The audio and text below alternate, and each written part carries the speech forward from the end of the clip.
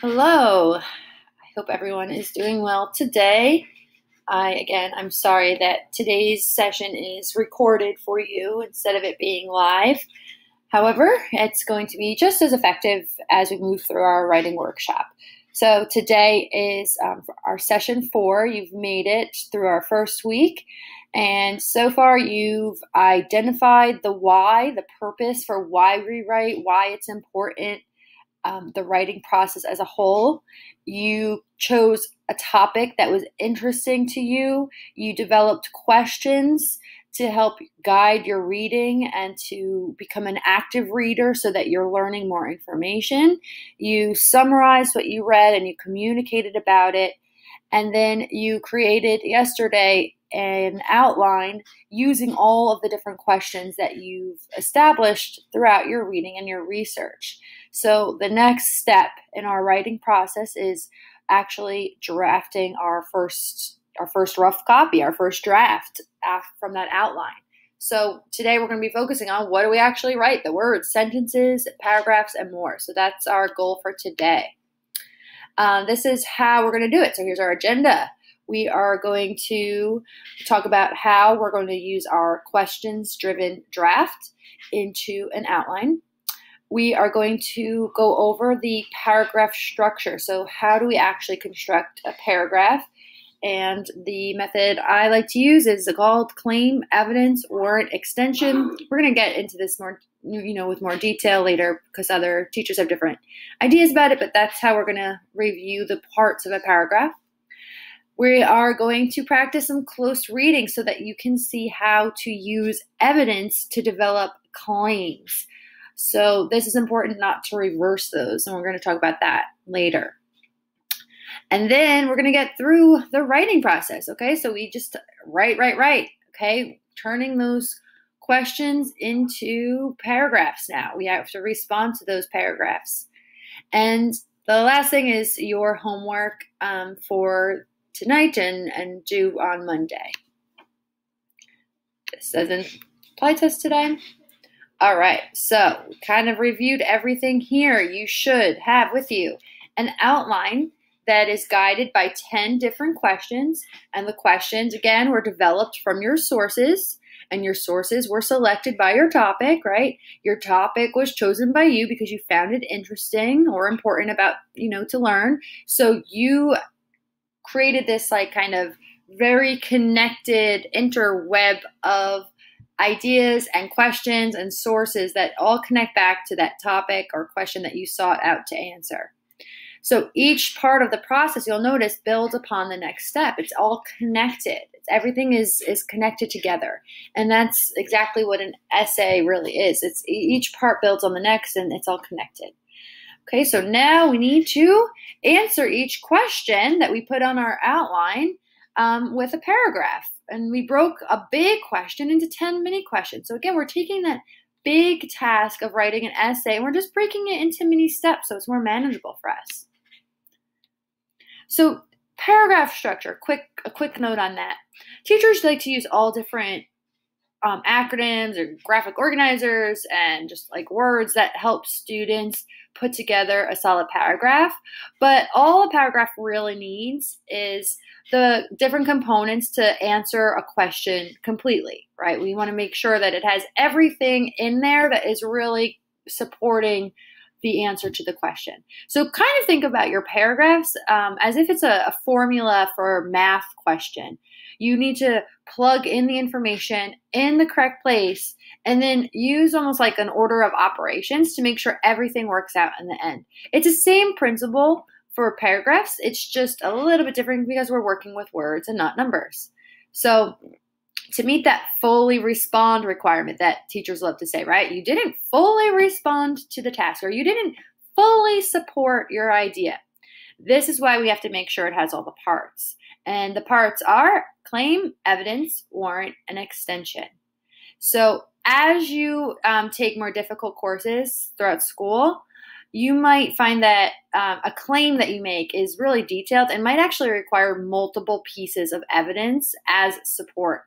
So what you would then need to do is repeat the evidence and warrant steps. So you'll see it's just a pattern.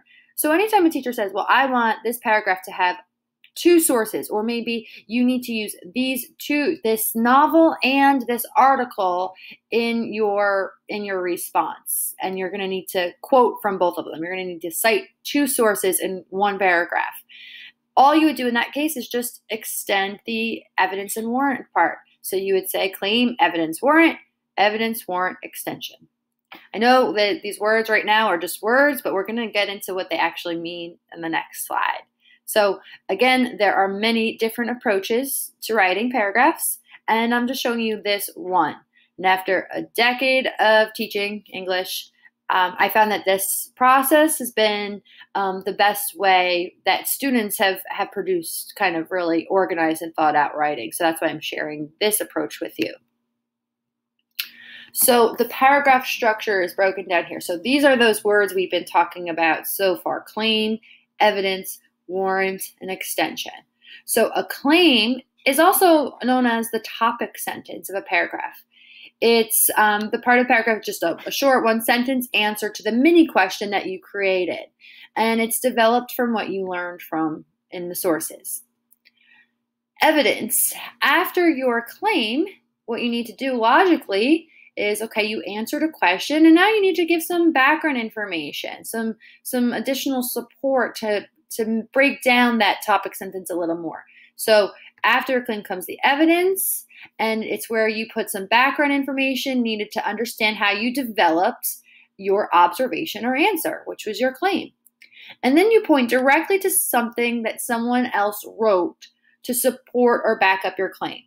This establishes your authority as a trustworthy writer and thinker. So it's not enough for me to say that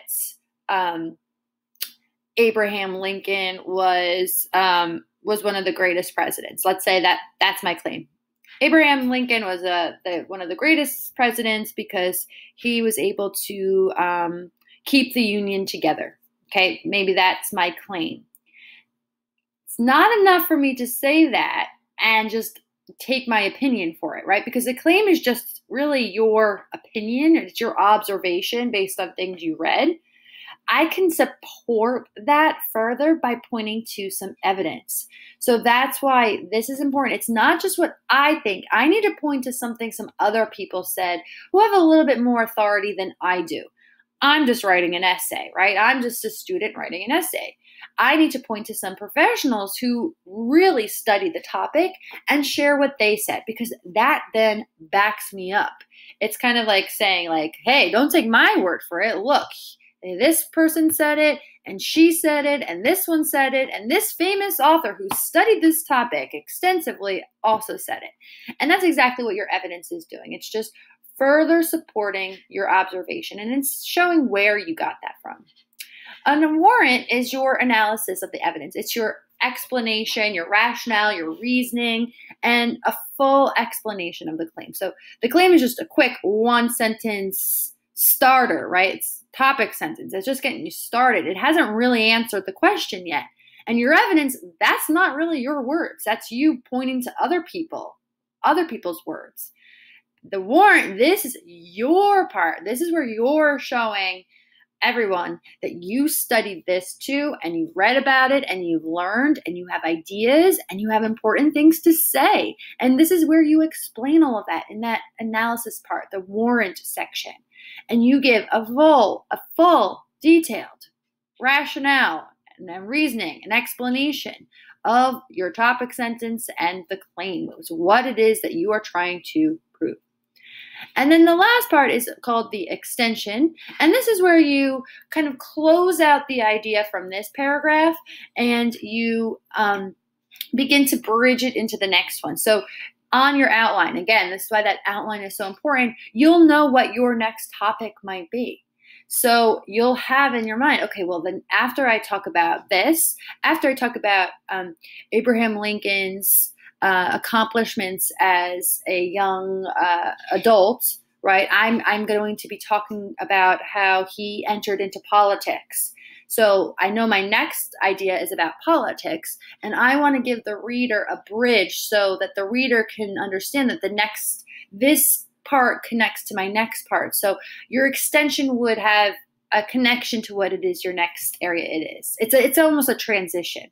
So if I, again, sticking with the Abraham Lincoln idea, after I talk about, how accomplished he was and driven and his personality, maybe I talk about his personality in adolescence, then I might extend it by saying, while he was Abraham Lincoln's drive and passion and work ethic carried over with him into adulthood as he began to enter into the political world.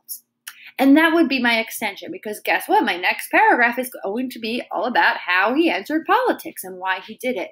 So that closes out this paragraph, and then it enters and it kind of gets your toes wet into the next one. Now, while this is the formula for, or this is kind of what your end result looks like of the paragraph. Your claim comes first, your evidence is second, the warrant is third, the extension is fourth. Okay, this is the pattern. Claim, evidence, warrant, extension. This is how it should look for your reader in order for them to make sense. It logically progresses from one to the next, to the next, to the next. However, even though this is what your final paragraph looks like, it's not the order that you want to work on each part. You don't want to do the claim first, evidence second. Okay, that's not how you want to do it. You need to do this one first. You need to do your evidence first. And the reason why is because your claim should connect to the evidence. If you haven't yet picked evidence, it's really hard to make that claim connect to it.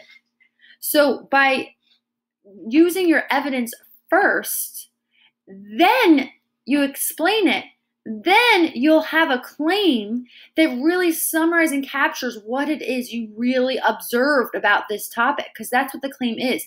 It's your answer. Well, to get your answer, you have to study the reading and come up with an answer first. So you have to do the evidence, warrant, and then your claim. And this is where a lot of students kind of fall. They usually come up with a topic sentence, and then they say, okay, here's my topic sentence. This is what I'm going to write about in this paragraph. And then they say, now I need to go find some articles that support my idea. Okay, that's backwards, okay? You're going to find yourself scrambling, trying to find evidence or articles or sources or anything or parts of books that you're hunting for something. You came up with something in your head, now you're hunting for evidence to prove it.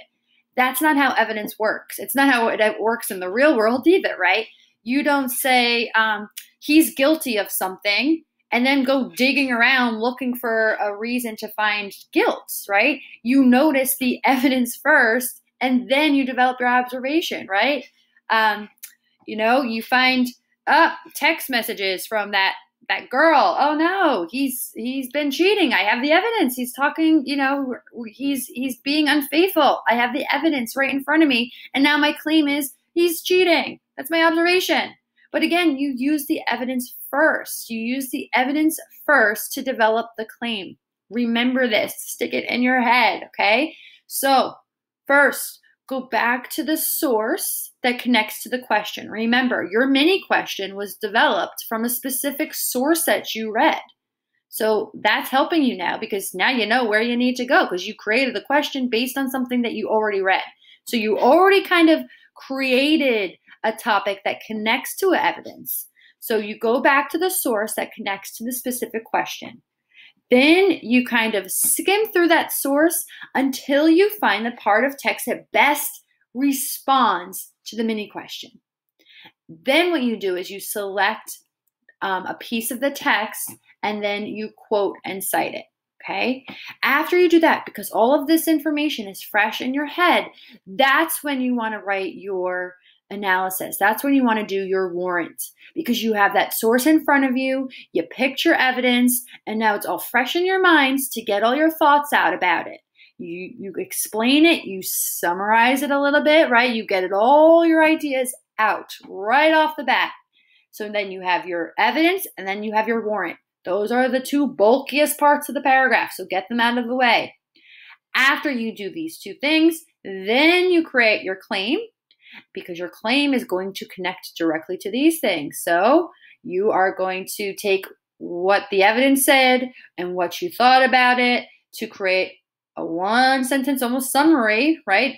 That is an answer to that mini question and puts that question into a statement. And then again, the last thing is the extension. So this is when you take a peek at what's coming next, you figure out what's coming down on the outline, and then you transition the ideas.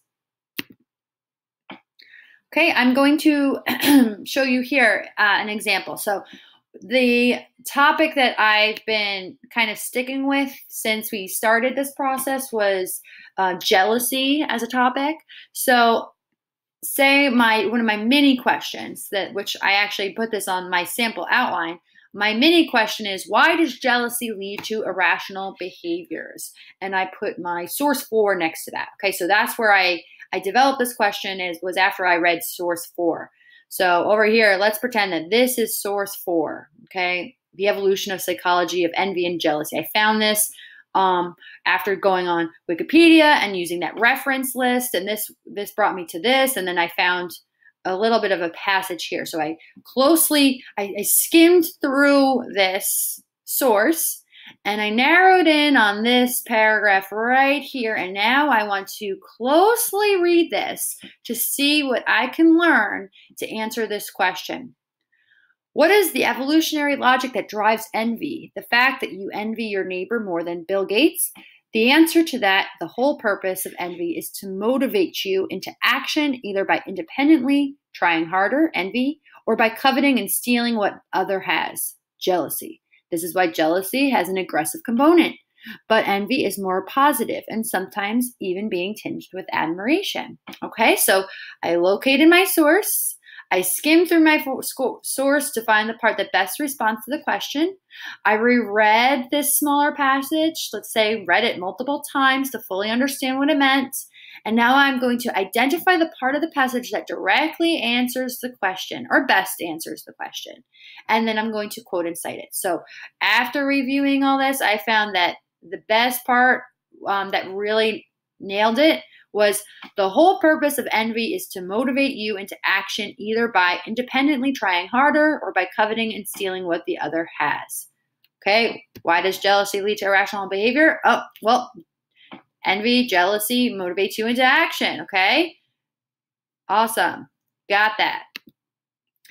Now I have my selected quoted evidence.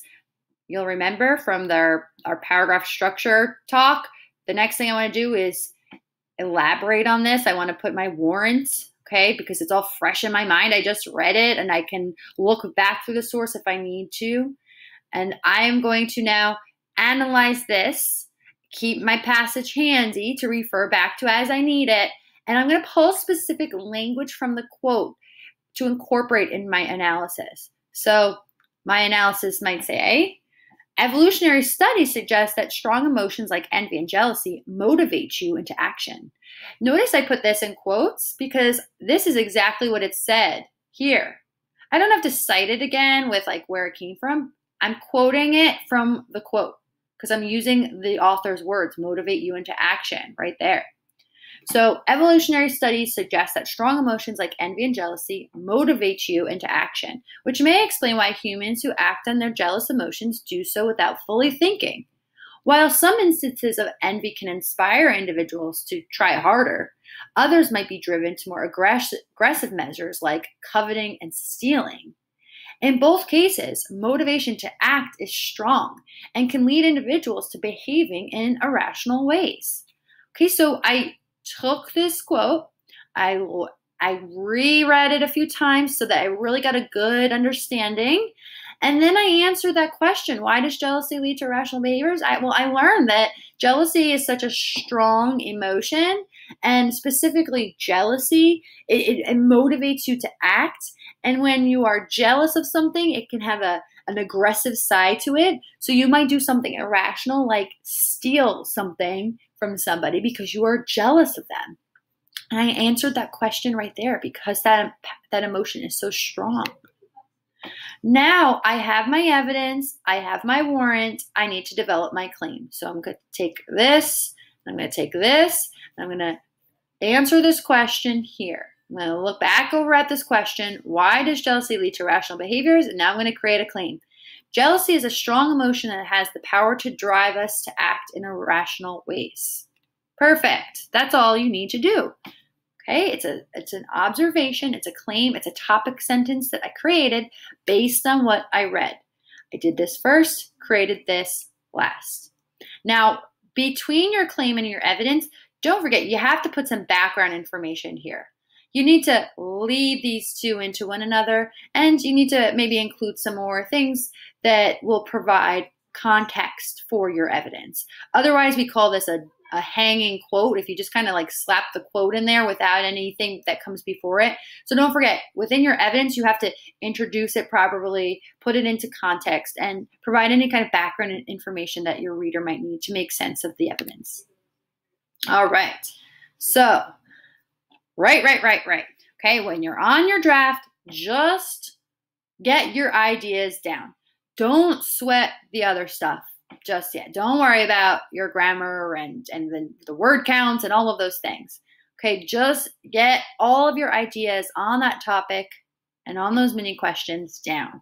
Okay, your first draft should be longer than what you're going to end up with. So just get everything out. Aim to write maybe like 10 sentences for each mini question that you have. Again, if you haven't yet realized, having your sources, summaries, notes, and outline completed is a huge time saver right about now. You took something like a big task, like this is a huge, write an essay to answer this topic question, right? Huge step. And you broke it down into smaller and more manageable steps, which is going to speed up the process, right? So just like if you have like a really messy room and you're like, oh my gosh, this room is a mess. I have to clean the whole room and it's a disaster. You break it into smaller parts, right? Maybe I will make my bed first, and then I'll do my laundry, and then I'll vacuum the floor, and then I'll dust the furniture, right? Breaking it down into smaller steps is actually a way to save time, and that's what you've done up until this point. Students who don't follow the writing process, always have the big task on their plate. They always are daunted by the fact that they have an essay to write, and they haven't done anything to break it down.